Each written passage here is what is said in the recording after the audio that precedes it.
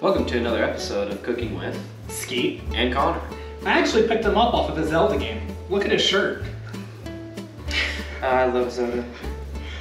Today we are cooking another one of my grandmother's, My great-grandma's. recipes from France. It's called coq au vin. Which means cooking with wine. No, it means chicken and wine. Chicken and wine. For this recipe, you're gonna need Sauté pan, olive oil, brandy, red wine, bay leaves, oregano. parsley. Do you have the time? It's right here.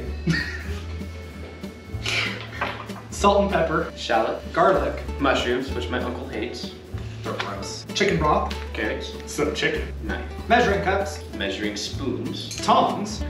garlic mincer, which Grandma used to have, Yeah, both of these belong to our grandma whose recipe we're using. Spatula. and a cutting board. The first thing you gotta do is Wash your hands. Brown the chicken in olive oil on both sides.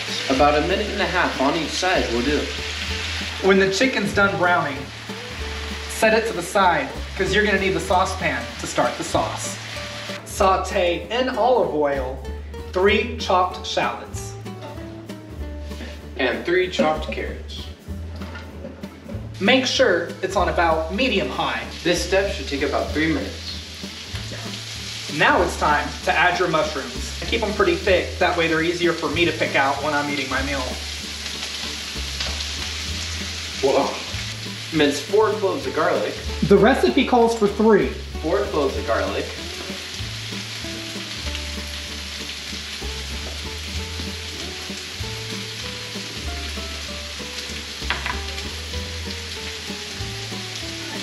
You also need 1 teaspoon of flour. Forgot to mention you needed flour at the beginning. And let that cook and brown for a little bit. add a cup of red wine,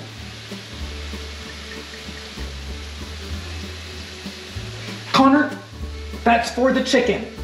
And 1 teaspoon of brandy. not Randy. Not brandy. This smells so good.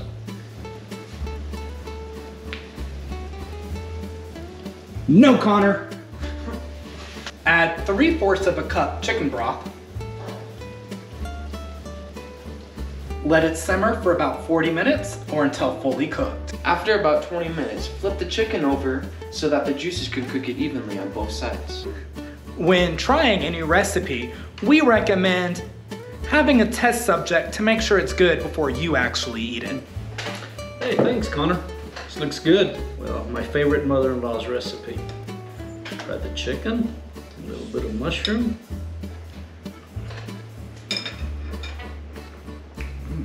It's good. Thanks for joining us.